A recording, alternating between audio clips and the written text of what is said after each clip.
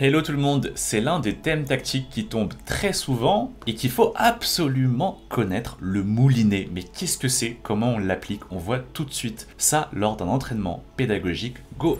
Ok, c'est parti, ici on fait le thème du moulinet. Bon, le moulinet c'est quoi? En gros, c'est un fou qui est sur la grande diagonale et vous avez une tour qui est souvent est colonne G. Et du coup, vous pouvez placer ce petit tour prend le pion qui est juste devant le roque adverse. Et vous allez voir pourquoi on appelle ça le moulinet. Donc là, je commence. Je fais tour prend G2, échec. Donc roi H1 forcé. Il ne peut pas manger la tour parce que c'est défendu par le fou. Et vous allez voir à quel point le moulinet c'est fort. Parce que là, j'ai quand même, mine de rien, une dame en moins avec les noirs. Et pourtant, apparemment, il y a une solution. Alors, regardons ce qu'on pourrait faire. L'avantage du moulinet, c'est quoi? C'est que, en fait, la tour va partir constamment en faisant des échecs à la découverte, parce que le fou va faire échec au roi H1 lorsque la tour va partir. Du coup, c'est, on va dire, le premier mouvement du moulinet. Mais vous allez voir que la tour va revenir, et repartir encore, et revenir, et repartir. Et au final, c'est pour ça qu'on appelle ça un moulinet. La question, c'est par où partir. Le problème, c'est, si je pars colonne G, il y a peut-être ce petit coup F3 qui va venir fermer cette grande diagonale et finalement mon fou C6 qui sera bloqué, j'aurai plus le moulinet. Donc peut-être d'abord manger ce petit pion là en F2 pour commencer. Comme ça on se prend pas les F3 qui bloquent la grande diagonale et ensuite notre fou C6 qui peut plus participer à ce fameux moulinet. Donc ok, d'abord tour prend F2, échec. Ok, il fait roi G1 vous voyez. Et là en fait on ramène la tour encore en G2 pour remettre le roi dans le coin en H1. C'est pour ça qu'on appelle ça moulinet en fait, parce que le roi est obligé de revenir en H1. En fait, on part, on revient, bref, c'est le moulinet. Là, l'exo qui s'arrête là, mais je pense qu'on peut approfondir ça quand même à l'analyse. Ok, on passe ici en mode analyse. Vous voyez, ok, tour prend G2, qui est le meilleur coup? Échec, roi H1.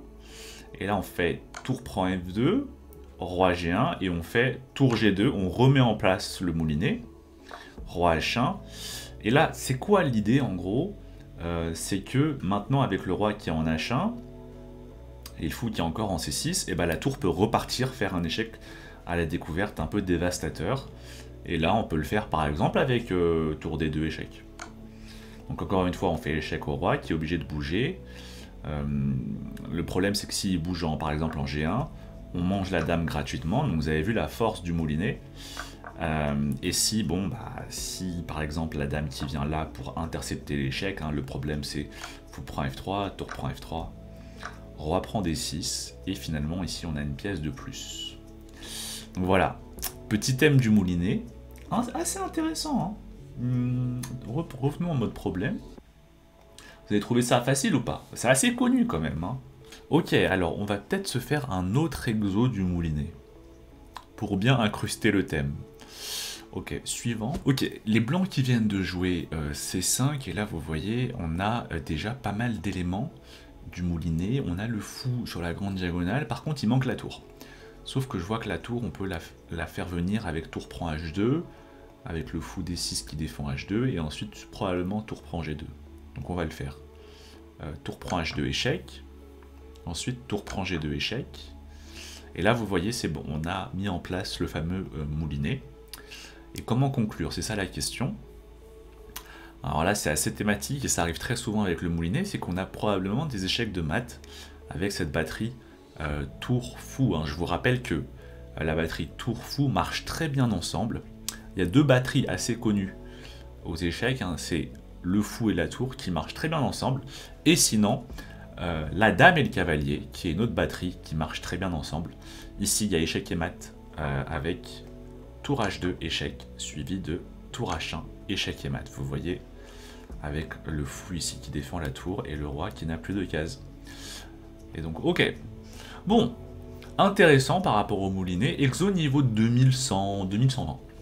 Ok, exo suivant sur le moulinet. Ok, ici vous voyez fou prend E7 qui a été joué par les blancs. Et la position qui a l'air totalement perdante, parce qu'on a quand même une dame en moins. Mais encore une fois, le moulinet qui va nous sauver. Donc là on a tous les ingrédients, on a le fou, on a la tour. Et donc, on est parti pour tour prend G2. Échec. Donc roi H1. Et là encore, il y a la fameuse question de où est-ce qu'on va mettre la tour pour faire l'échec à la découverte. Et encore une fois, il y a la question de si on bouge la tour colonne G, peut-être qu'il y a F3 qui fait qu'ensuite la diagonale du fou B7 est bloquée et on ne peut plus faire le moulinet. Donc peut-être que tour prend F2 peut être intéressant parce que comme ça on ne se prend pas le F3 qui bloque la diagonale. Si on fait tour prend F2 échec, le roi doit revenir en G1. Ensuite on revient en G2, il va revenir en H1 et là vous allez voir que c'est différent maintenant. Donc on peut le faire. Donc tour prend F2. Ok, fou D5 ça change rien, je vais juste apprendre du fou. Roi G1 et je reviens en G2, d'où le terme du moulinet. Et voilà, là c'est fini, je vais vous montrer à l'analyse pourquoi là c'est fini. Ok, donc là vous voyez on fait tour prend G2, et sur roi H1, vous voyez le problème en fait, si on part directement colonne G pour faire la découverte, par exemple tour G6 qui a l'air ultra naturel parce que on fait échec à la découverte et ensuite on mange la dame.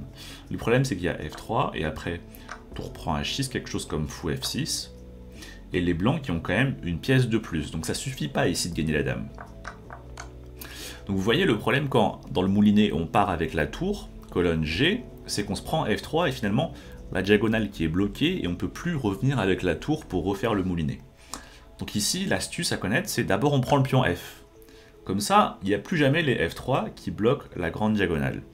Et les blancs qui doivent revenir en G1 et on replace le tour G2. Maintenant roi H1, maintenant c'est très différent avec le pion F2 qui a disparu parce qu'on a juste à dégager la tour, et en fait, vu qu'il n'y a plus de pion qui peut venir en F3, le roi en fait, le roi blanc, qui est au bord de l'échec et mat ici. D'ailleurs, c'est échec et mat. Parce qu'il est obligé de faire fou D5, fou prend D5, obligé de faire tour F3, fou prend F3, et c'est échec et mat. Donc là, vous voyez, c'est assez important par rapport au thème du moulinet, de se dire, ok, je mange en G2, j'ai le moulinet, mais souvent, on va devoir d'abord manger le pion en F2, comme ça, uniquement après on va revenir, et vu qu'il n'y a plus le pion en F2, on pourra faire la découverte colonne G, parce qu'il n'y aura pas le F3 qui bloque la grande diagonale. Donc ça intéressant, exo niveau 2170, pas facile.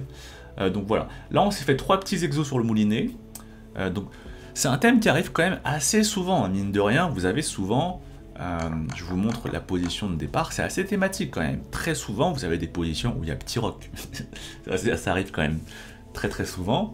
Puis très souvent vous avez un fou adverse qui est en fianchetto, et puis très souvent vous avez une tour qui est colonne G, donc finalement le moulinet arrive très souvent, c'est très thématique, à connaître. Et voilà, vous en savez désormais plus sur le thème tactique du moulinet. Il y a d'autres thèmes qui sont très nombreux et qu'il faut connaître. Je vous mets le lien d'un autre entraînement tactique, et puis sinon, on se retrouve bientôt pour une nouvelle vidéo. Ciao ciao!